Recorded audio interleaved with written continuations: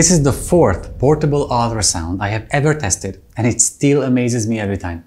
Using this feels like science fiction compared to the traditional card-based systems.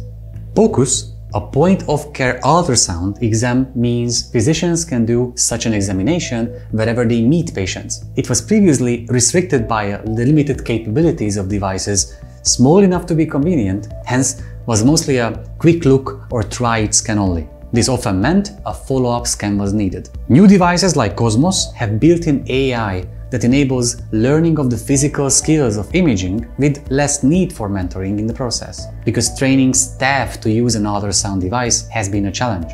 While some portable ultrasound devices work with your smartphone, Kosmos believes in the unique nature of its bridge tablet. They told me that a dedicated tablet is a necessity for control interfaces, appropriate power delivery, and medical-grade signal-to-noise ratios that regular, off-the-shelf tablets and phones do not possess. The demands of security of patients' healthcare information also requires hardware which is data secure with none of the vulnerabilities of consumer devices. As whenever I demonstrate a portable ultrasound device, many of you ask about where those are available and their cost. I asked the company about this too. Kosmos is available through their reselling partners in most countries. For example, in the US or Japan, customers can buy it online. For other countries, customers can contact EchoNous, the company behind them, and they will get their local partners to contact them with more details.